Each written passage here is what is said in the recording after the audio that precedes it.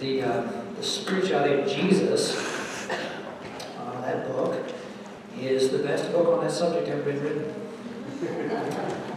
It is the only book on that subject ever been written. I suppose it is also the worst book on that subject ever been written.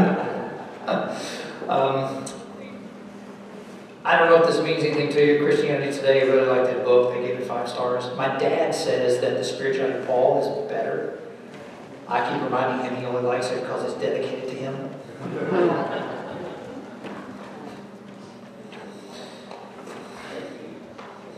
I'm suddenly realizing I'm saying all these things in public.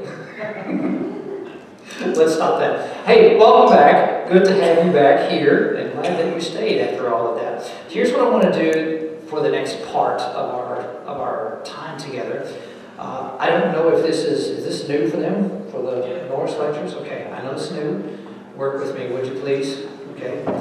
What I'd like to do is spend some time processing the things that I've laid out here in the lecture. We'll try to do this every morning, but I'll try to adjust it a little bit as we move forward. So rather than just coming and sitting and listening, I'd like for you to now have an opportunity to participate.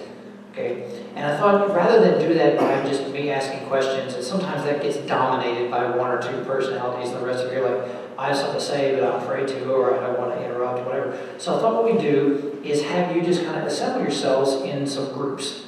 Okay? Now you're big boys and girls, and so I'm not going to tell you to count off, and you can do it however you want to do. Lots of space in this room, and lots of space up there in the balcony. So what I'd like to do is have you get together just in groups and just begin to discuss some of the things. I've got some discussion questions here, and I'll give you a couple of them before we get started, but then from time to time, every 5 minutes or so, I'll just kind of interrupt and say, hey, you're done with that, now go on to discuss this, okay? So let's do that.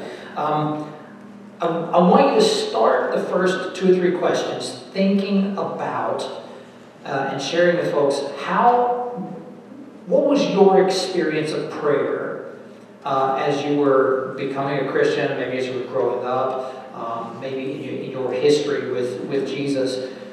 Was your experience of prayer more fixed forms, or was it more just free-flowing, spontaneous, heartfelt prayers? You know the difference I'm talking about? You know, when I was a kid, I was like, just pray whatever in your heart and mind. I don't do that anymore.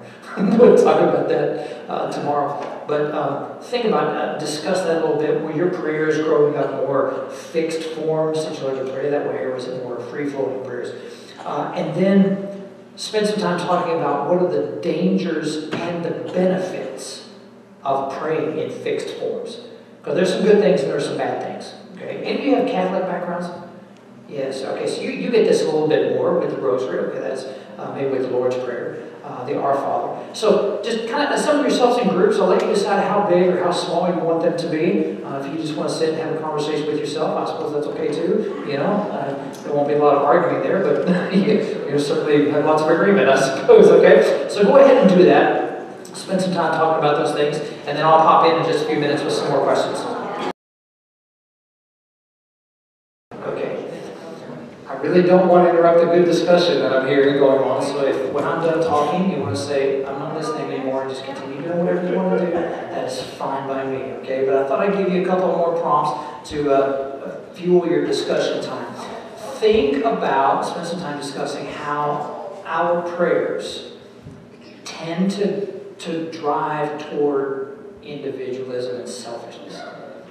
How do your prayers wind up becoming? See, we all have good intentions, okay? So let's not wallow in, oh, I'm so bad, but just think clinically for a bit. How do my prayers tend to lead toward my own desires? How do they tend to come out selfishly?